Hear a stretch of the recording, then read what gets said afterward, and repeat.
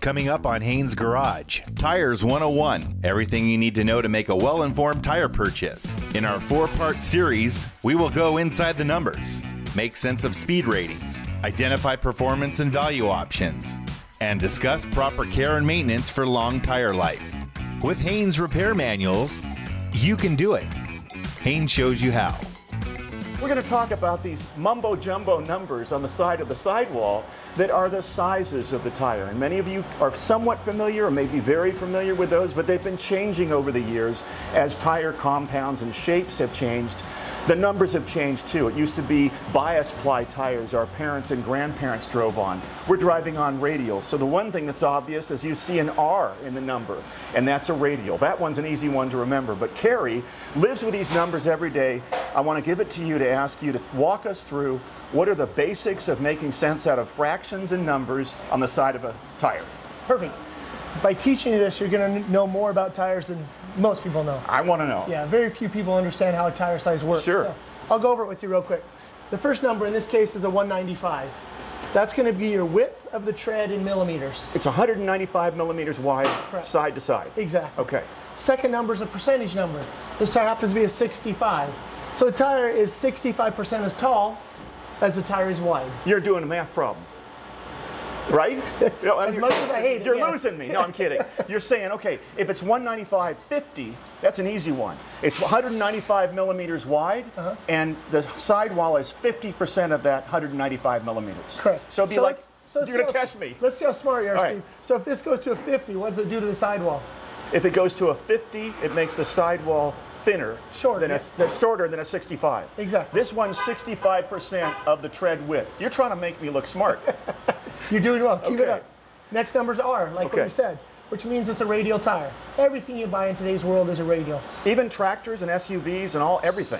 I was just going to say, there are some that you have to actually try to buy a non-radial. Tractor is a good example. Okay, thank you. About the only example that I can think of. Even your trailer tires nowadays are radial trailer tires. Radial's the letter, R. Exactly. Got it.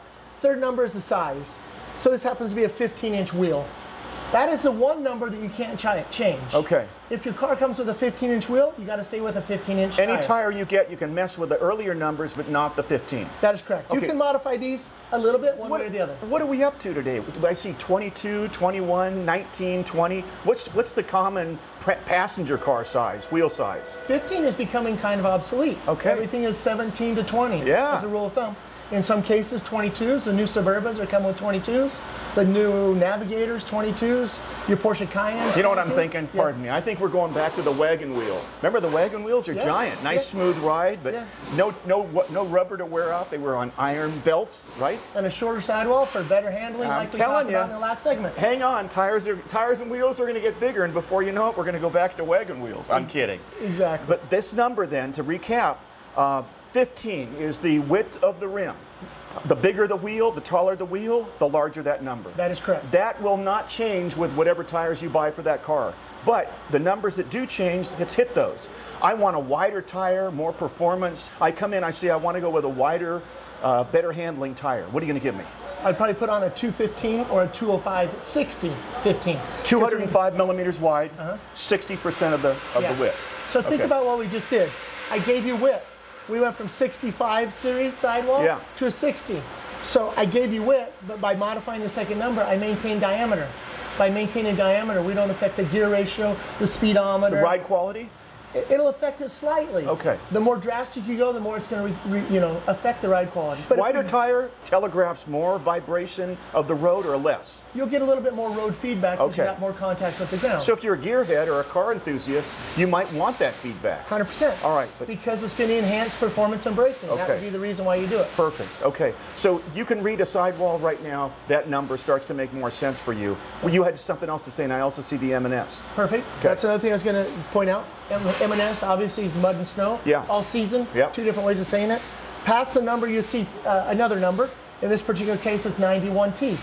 The 91 or the 89 or the 104 or the 107, whatever that number is, that's a mathematical formula that says how much load, how heavy you can put on this tire. Why do they make it indexed? Why not just say what the weight or whatever the number is that it represents? That's a great question. I don't know the answer. So you'd have to go up on the internet or something to look at a 91T. And it would tell you your load carrying capacity, so you're not exceeding the load carrying. Let me check this. If I'm buying tires, is a higher number better?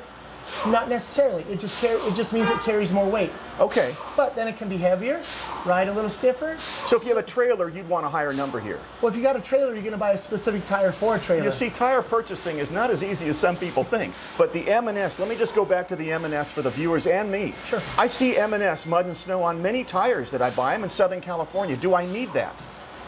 No, you don't. I sell a lot of summer tires in Southern California. In other parts of the world, like Europe, they'll have an M&S tire for part of the year, a summer tire for the other part of the year, because they're both beneficial. So the Europeans, or the people who live in snow country who are northern Europeans, or any part of the world, that's going to be people who want either the most severe, durable snow tire, or certainly an M&S if they're in the city or something. In Southern California, do you even sell tires that don't have M&S? I do.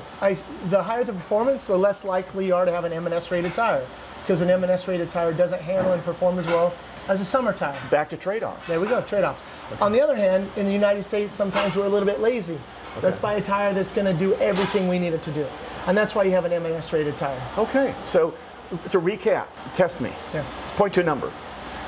That is the millimeters wide, okay, 195. That's the first number, 195. Yep, you're right. Okay. The third number. Wheel size, you can't change it. It's whatever your car came with, the diameter of the wheel. Correct. Middle number's telling us what? 65, or whatever the number is the percentage of the sidewall relative to the width of the top. Okay. This is 65% of 195 millimeters. You're right. Okay. And then the 91T is mumbo jumbo. You got to look up or ask your tire man, because 91T is an index, and it's rated, and it has to be specific to your type of load. Pickup truck versus subcompact. Within a couple of numbers. Okay. But that number is telling you how much weight the tire will carry. It's great to be with you, Kerry.